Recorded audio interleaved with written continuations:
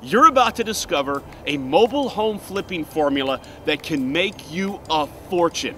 Right now is the perfect time to be flipping mobile homes. We are way beyond crisis level when it comes to affordability of homes in America. Many would-be home buyers are simply priced out of the stick-built home market, and their only option to be a homeowner is to buy a manufactured home.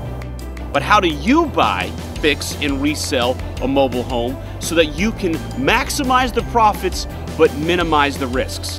Well, that's what I'm going to share with you here in this video. I'm going to share with you what you need to look for, and most importantly, what you need to avoid so you can stay away from the pitfalls, and then what specifically you need to do so that you can increase the value with the least amount of costs so ultimately you can make the biggest profits.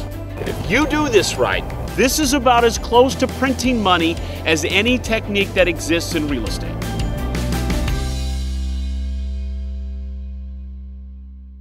Like any great recipe, it all begins with the right ingredients. And for this formula, there are 4 key requirements that must be in place. Requirement number 1, the mobile home title needs to not be retired yet. So mobile homes, like cars or boats, have a title. And when that title is retired, that's when it becomes real property. But prior to that, the mobile home is not able to get a conventional or FHA, VA, which is government-backed mortgage. So therefore, you're looking for deals where the mobile home is not retired because that's your big value play. You're going to retire the title, and that's going to drastically improve the value. It's going to open it up for buyers, whether they're getting a conventional loan, VA, FHA loan, and so now all of a sudden, you're able to make the big money. Requirement number 2 is that the mobile home is situated on its own land. This is critical because you can't retire the title unless the mobile home is on its own parcel of real estate. Now, this is very different from mobile homes in a mobile home park. Real quickly, I'm not a huge fan of the model, but the way that works is that you pay cash for the mobile home in the park, you leave it in the park, and then you resell it on owner financing terms with high interest rates. That's similar to owning a used car lot and selling used cars with your own financing. I don't like the fact that the mobile home itself depreciates in value because it's not real estate. And I've always felt like if you're going to own something long-term, it needs to also be appreciating long-term as well. So instead, I recommend you own the mobile home park itself.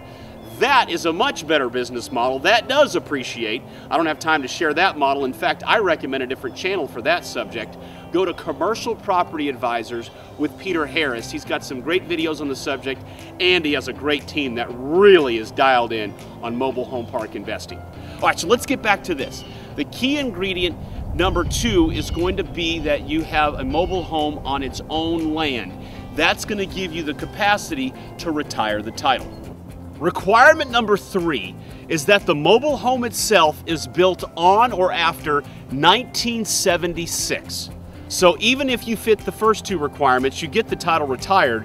When you go to sell to someone getting a conventional or government-backed loan, one of the underwriting guidelines is that the mobile home was built on or after 1976. And that's because HUD standardized the construction practices of manufactured housing in 1976. So what happens if you run into a deal that fits the first 2 requirements but doesn't fit this one? Well, I wouldn't close on it if I were you. Instead, flip it, wholesale it before you close, make it someone else's problem. Someone else can deal with it. Key requirement number 4 is that the structure has not already been destroyed by either termites or water damage. The reality is manufactured houses use different materials than stick-built homes. It's usually sawdust glued together. And so both termites and water can really wreak havoc with them. Now, termites are more of a problem in the southern part of America, and that tends to dissipate as an issue the further north you get. And so here in Florida, termites are a real problem. So there are 2 ways in which I try to identify if there's already a major termite problem, and that saves me the money of having to pay for a termite inspection. The first is I like to walk around, and you can tell I'm wearing cowboy boots, I do that on purpose. I'm feeling for any problems in the flooring. Because yes, that could indicate a foundation issue, but usually it indicates that termites have gotten involved. But there's a second part to determining if termites are a major issue. And that's going to be if the exterior walls are weak. And so I will push on the exterior walls. I'll give them a real hard push.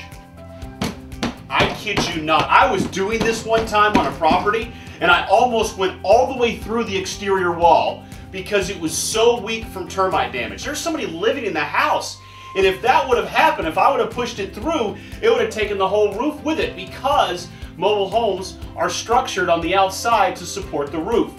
So if those outside walls are not tough, you've probably got termite damage, and that's a huge problem that you don't want to fix. That's a deal killer. That's the situation where you just want to walk away. So what if you're in an area where termites are not a problem? You're not out of the woods yet. You also have to worry about water damage.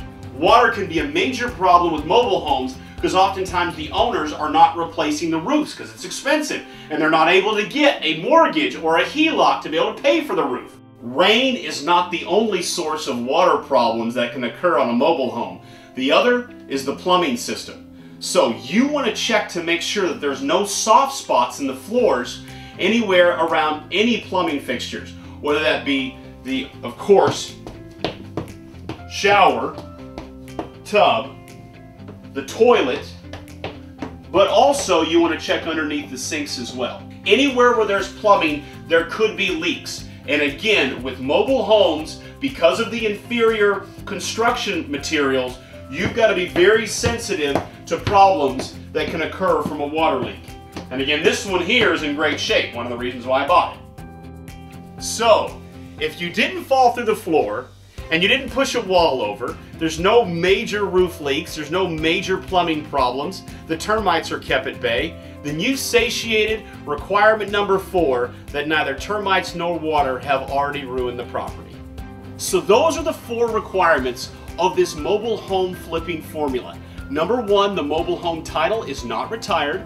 Number 2, it's situated on its own land. Number 3, it was built on or after 1976. And number 4, that neither water nor termites have already destroyed it. So how do you retire a mobile home title? After all, that's your big power play, right? That's where you're going to produce all your profits. Well, first, you need the original title of the mobile home. And if the seller has lost it or can't find it, well then you can order a replacement title. But to do that, you need the VIN number. Where's the VIN number on a mobile home? That can be inside of a cabinet door, it can be inside of a closet. And this particular property, after some searching, we found it in this closet right here.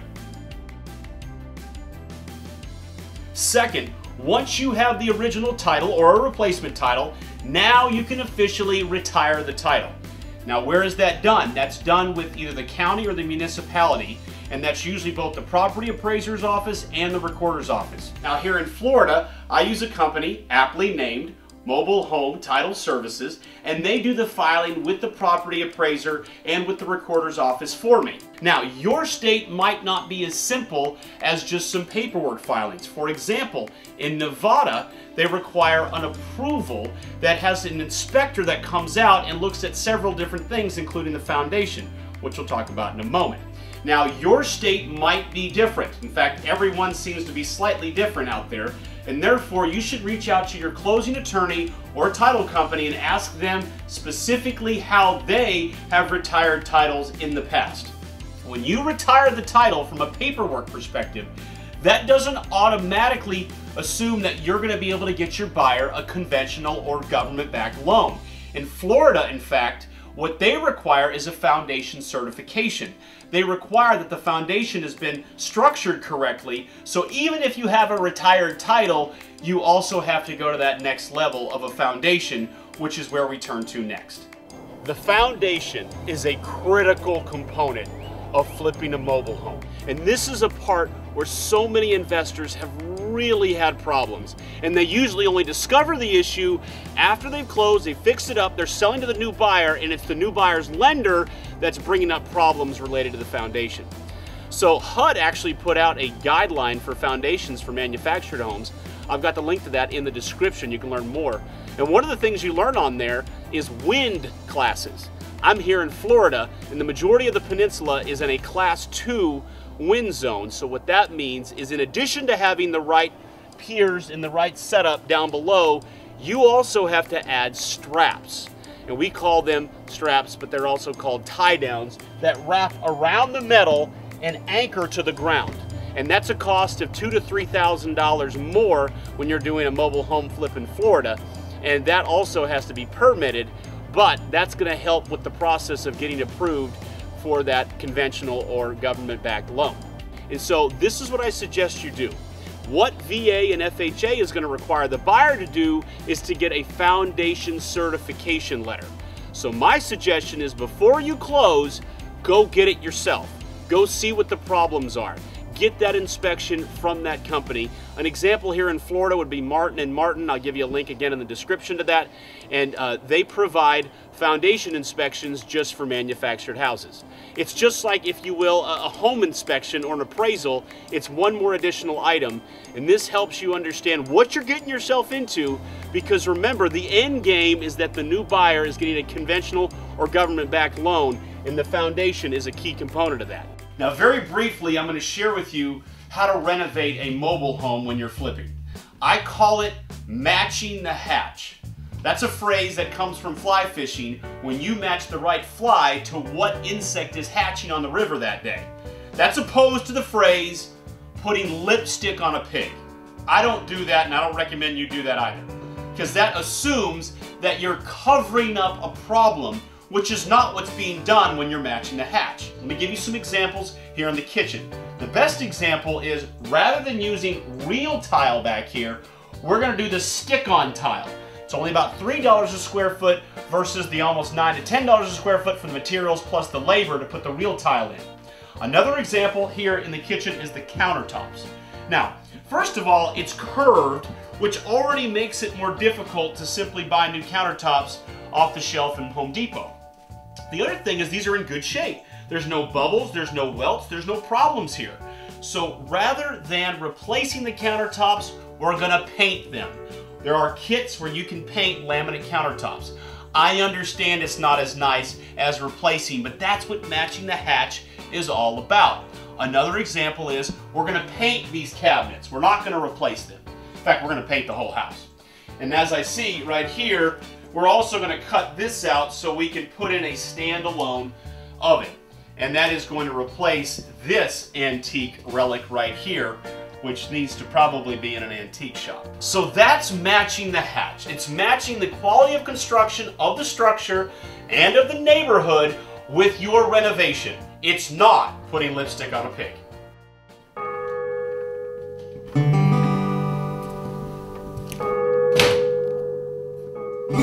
Still debating whether or not to take out these saloon doors. I guess I have to ask myself this question: do I feel lucky?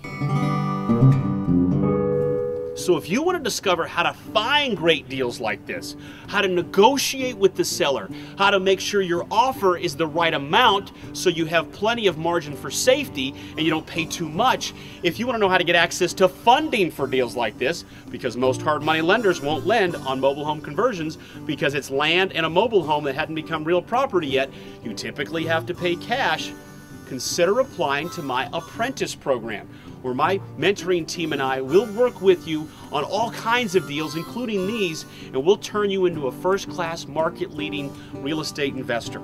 And also, if you have any questions or concerns about this video, put them down in the comments down below here. I'll carve out time out of my schedule. My name's Phil Pustiowski, by the way, with freedommentor.com. Also, don't forget, in the description, I have a link to some of these additional resources that are going to help you with this formula.